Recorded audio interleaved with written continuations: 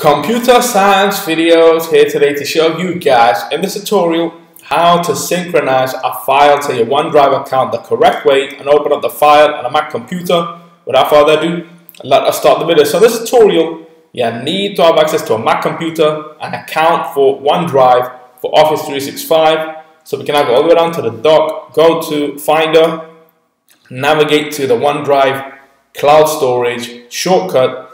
I see that on the left-hand side navigation menu in favorites. Click on this, and now trial document has already been synchronized.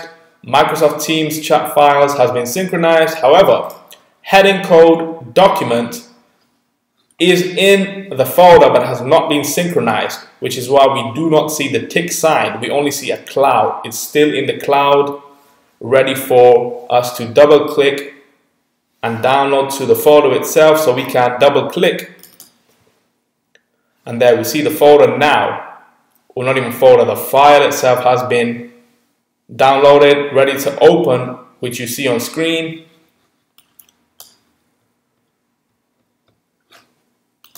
Before that, we were not able to open up the file. Now we have the tick, which means we can open the file, edit, save, Quick Finder.